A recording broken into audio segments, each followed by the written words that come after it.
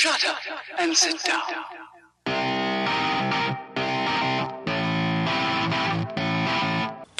I'm talking about a specific YouTuber going by the name of Gaygod. Oh god. I'm waiting for the Gaygod army to knock down my doors and come shoot me in the fucking head. Actually, they would do me a favor. I wanna die. Welcome to the fucking year 2010 with that intro, am I right, laddies? Hey, high fives all around! Seriously, dude, the most generic beat like that every no-scope 360 YouTuber has. We need to get to the bottom of this. Do vegans actually taste better? We need to get to the bottom of this. Bottom. Get it? Cause he's fucking gay. Do we actually need to know if vegans taste better? Fuck it, I'm watching the videos, so... And I haven't really tasted myself in quite a while. I understand eating your own semen, like, once. I get it if you want to test it, like, once. You taste it and then like, okay, no problem there, but... He said he hadn't tasted himself in a while. Is this like a reoccurring thing?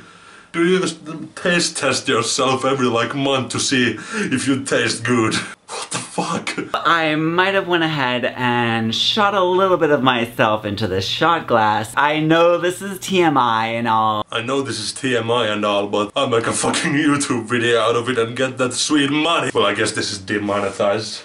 All my exes are like, yeah, you're really sweet tasting, and I'm like, how is that even possible? Like, I eat like 10 times as much salt as you. But I guess it has to do with like red meat consumption and all that stuff, so they are always absolutely disgusting tasting. They taste like, I don't know, bleach. What do you know what bleach tastes like? Well, he said bottoms up, so... You know, like public swimming pools that like smell like way too much like chlorine and you're just like, ew, gross. Public swimming pools and chlorine? That's gross. But I drink my own semen. First reaction to this.